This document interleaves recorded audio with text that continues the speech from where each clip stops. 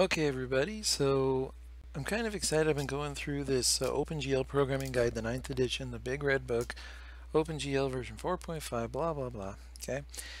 And I ran across, I was reading it, and I figured I'll try to put together the first program in the book. Didn't think it would work, not sure it would work, all that. And then I was trying to include this GL3W, which I looked this up, and this was the thing that cemented it in, or whatever, made it possible. So basically you just need gl3w.h and gl3w.c.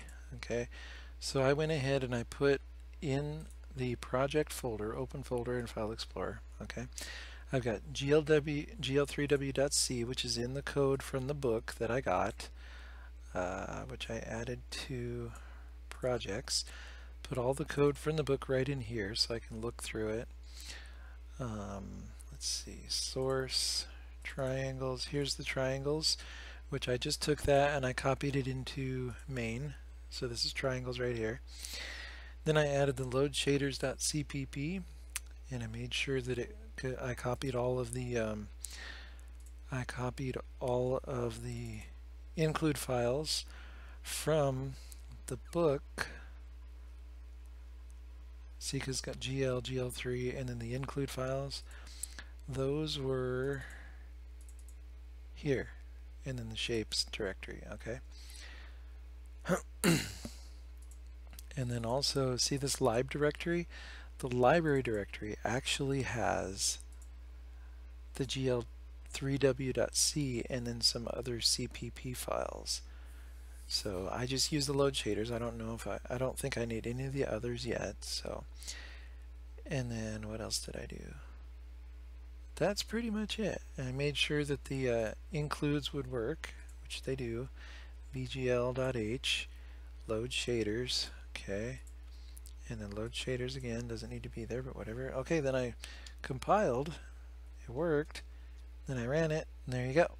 So it works. So now I'm actually able to follow along with the examples in the book. I hope this helps somebody. I hope this helps people. I still had everything set as far as my directories. I had the include directory and I had the library directory. I didn't change that from what I was using, which I was using this. So that's where I copied all of the .h files and those 3 directories into. Okay. And then the library files directory didn't change. I kept all this stuff that I included before, probably not using all this, maybe glfw3.lib. I hadn't started from scratch with this.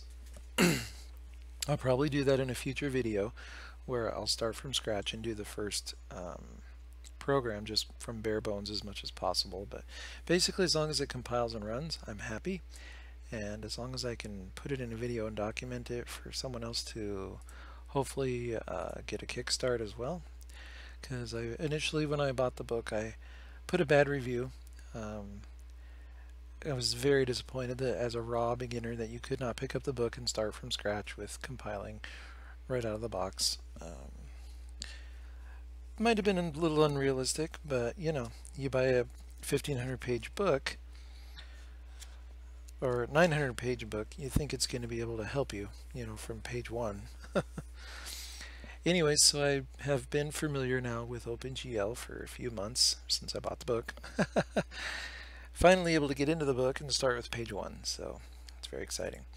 So stay tuned as I go through. I'm actually up to chapter 2, which is shader fundamentals, and this was really cool because this actually uses some of the, it uses everything that they talk about in the book.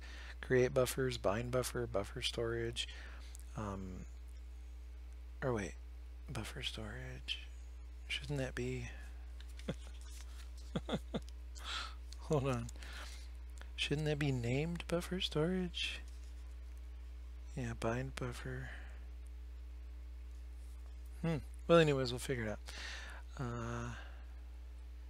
It worked. Okay, so anyways, alright, I'm just going to end the video quick and simple. Thank you for tuning in, and have a great day.